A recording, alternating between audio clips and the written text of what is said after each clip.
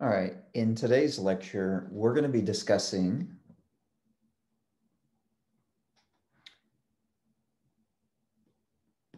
the Einstein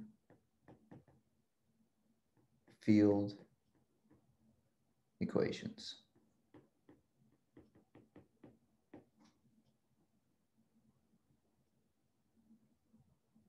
All right, so what's our motivation for learning about the Einstein Field Equations in the cosmology course? Eventually, we want to understand the evolution of the universe, and we're going to derive the Friedmann equation that will help us get to the evolution of the universe. And we will use Einstein's field equations to derive the Friedmann equation. All right, so what is Einstein's field equations?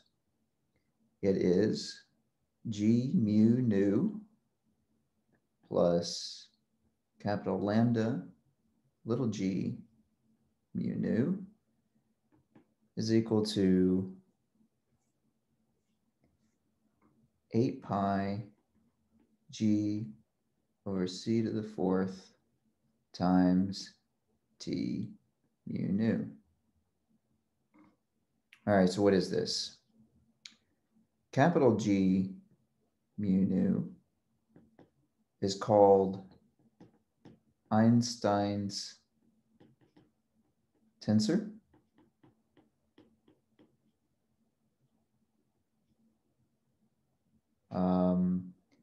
It is equal to R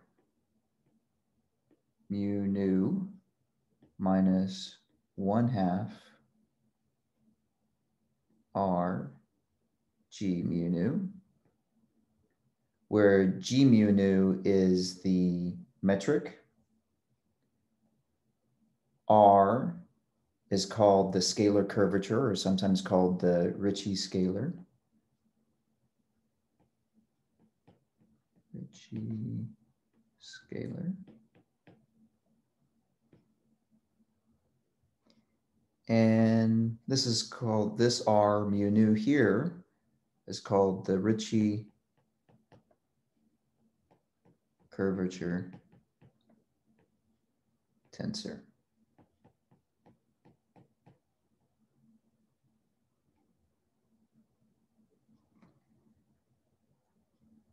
So the curvature tensor, the Einstein tensor, or the Ricci curvature tensor, has information about the curvature of space-time. In other words, it has information about the second derivative of the metric. So this is proportional to, so the Ricci scalar tensor, the Ricci tensor is proportional to terms that have order G, let's see, mu nu. We're going to do second derivative. Oh, let's rewrite this. Second derivative. I'll do alpha, beta.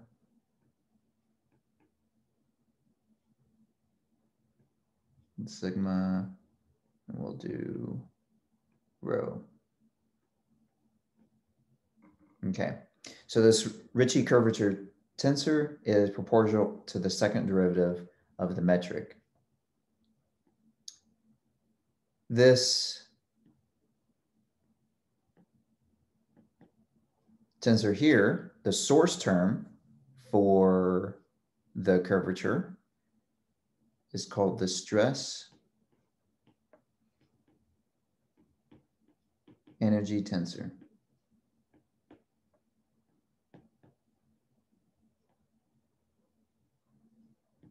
And lambda is the cosmological constant.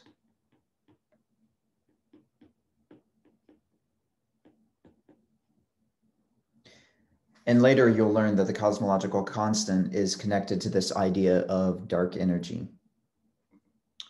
Okay, so that's the Einstein field equations, but let's back up for a moment and give you some context as to some intuitive feel for what these equations represent, and and make a connection to Newtonian gravity. So in a Newtonian understanding of gravity, we have Poisson's equation, which is nabla squared of the potential is equal to 4 pi g rho. And rho, the mass density, this is the mass density, represents the source to Poisson's equation, and the left-hand side represents curvature of the potential.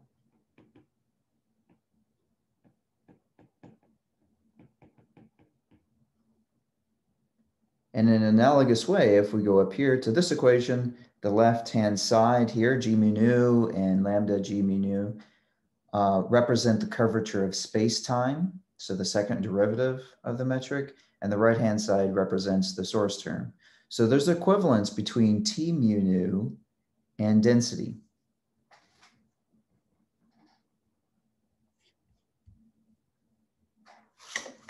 So in relativity,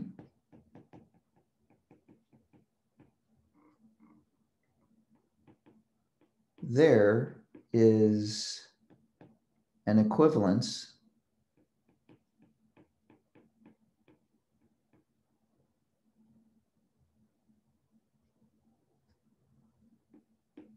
between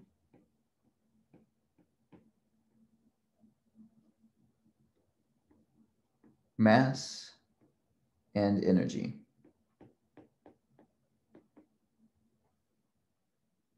Right? We have E equals mc squared. So there's equivalence between mass and energy. And everyday experiences or just Poisson equation tells us that mass is a source of gravity.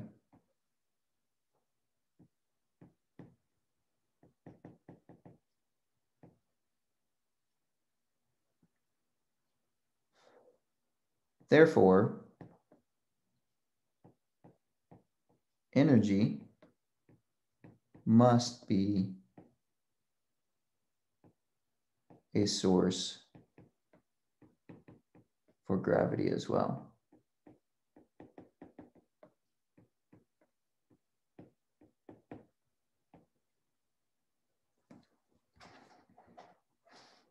Okay, so this is gonna lead to building up our understanding of the stress energy tensor. To get there, I'm gonna give you some intuitive feel for what does the stress energy tensor mean.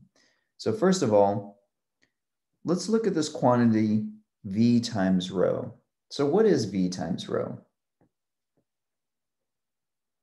Well, it has units of mass per volume, which is length cubed times length per time. All right, so this cancels with one of the lengths there, and we have squared. And so this gives us rho times V has units of mass per length squared per time. In other words, rho V is the flux of mass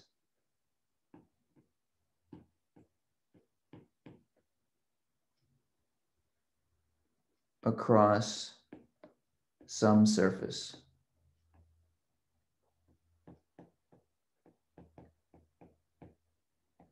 And let's be specific. Let's say we have rho times Vx. Then this is the flux of mass across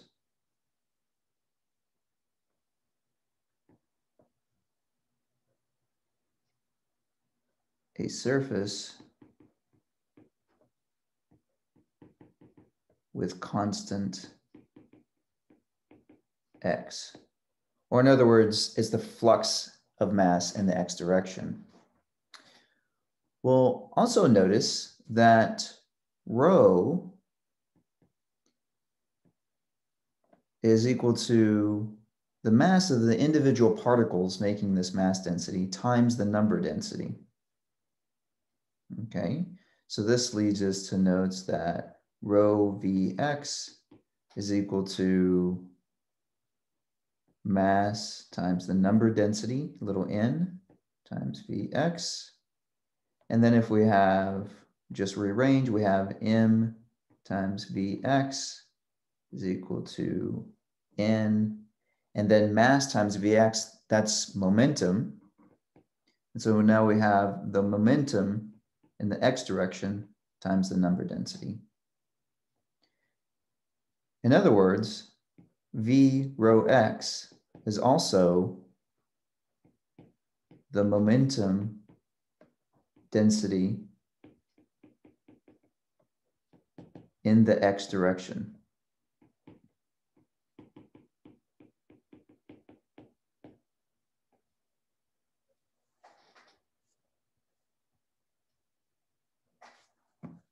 Okay, so remember, we have an equivalence between mass and energy.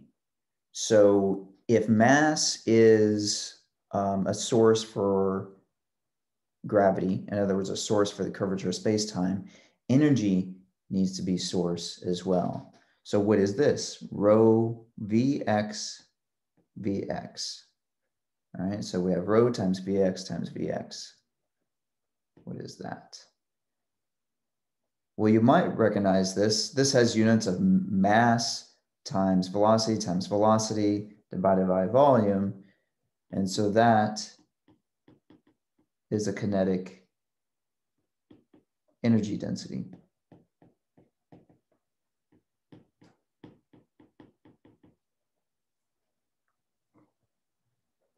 Well, let's rewrite this. Rho Vx, and I'm just going to put parentheses here, times Vx.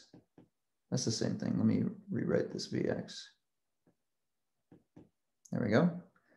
All right, now with the parentheses, I'm making a clear indication that rho Vx is a momentum density.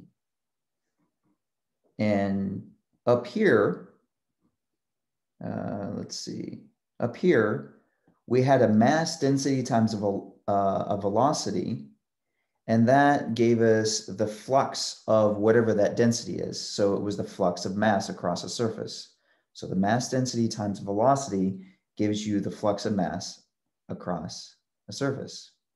Well, here we have the momentum density in the direction x times the velocity. So this is flux of momentum x in x direction.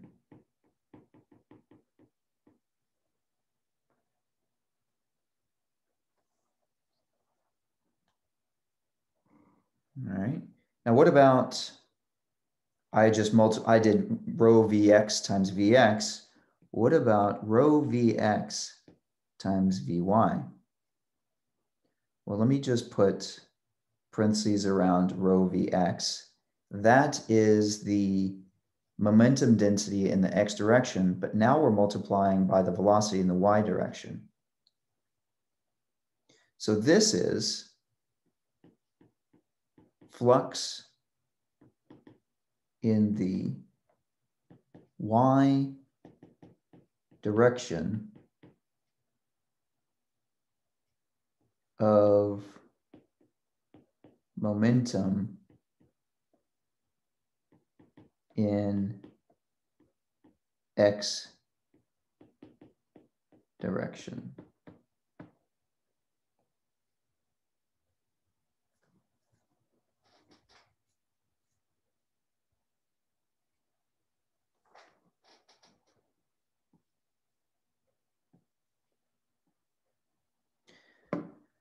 So now we're starting to build up some intuitive feel of what happens when you multiply Vx times Vx, which is an energy density. Remember, energy density should be a source term to GR. So apparently this term is going to be a source term.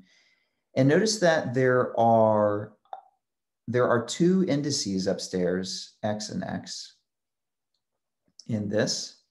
In other words, this represents a tensor, a rank 2 tensor.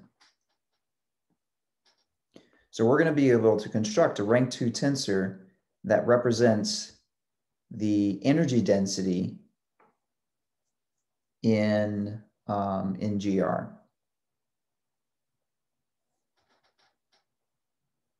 So we're going to need a rank 2 tensor. Hence, T mu nu. So this up above here is just building up the intuition that we're going to need something like an energy density, and then it needs to be a rank 2 tensor. Another way to see that this needs to be a rank 2 tensor is, remember that, so here's rho, and if we multiply by c squared, then this gives us the rest mass energy density in a volume. Well, this is just equal to the mass times c squared times the number density. And we can ask, what is the energy density in a boosted frame? So some frame that is moving with respect to us at some velocity v, what is that? Well, something that we haven't derived in this class, but you do in a relativity class, this energy density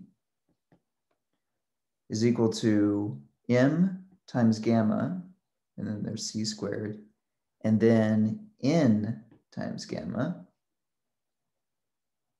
or m in c squared times gamma squared. The important point here is that each of these gammas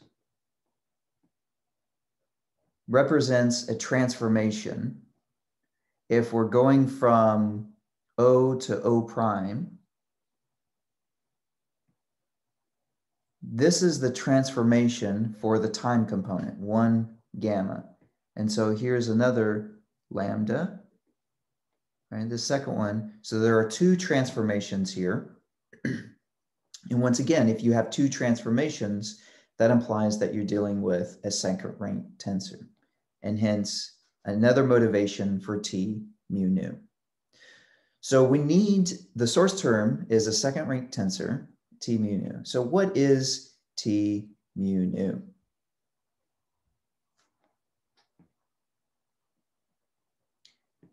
The 0th component, the 0, 0, represents the energy density.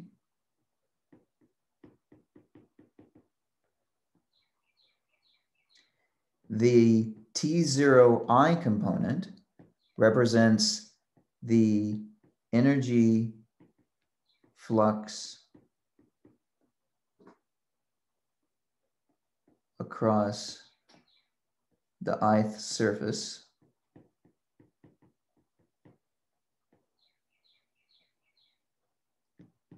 Ti0 represents momentum density.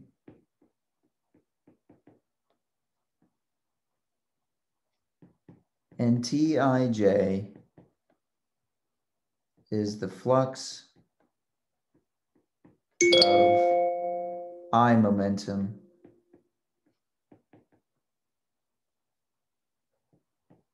across J surface.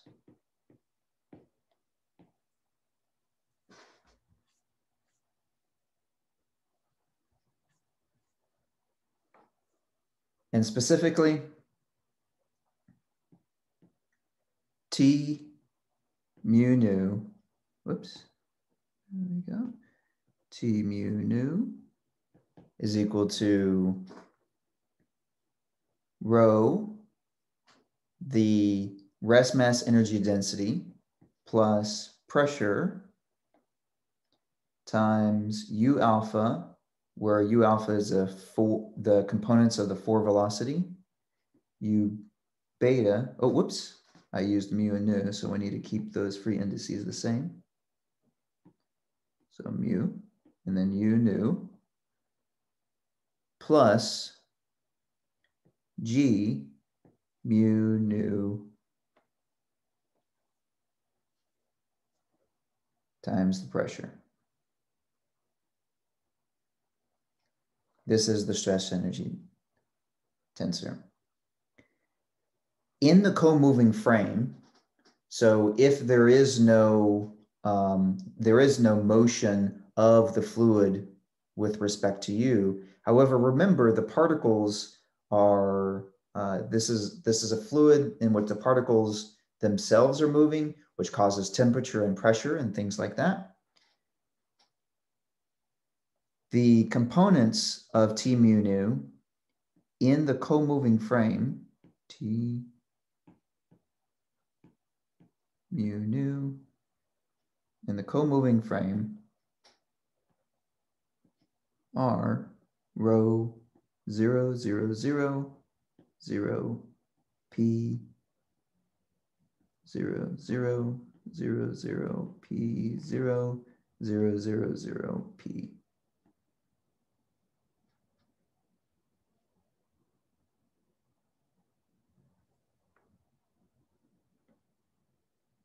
All right.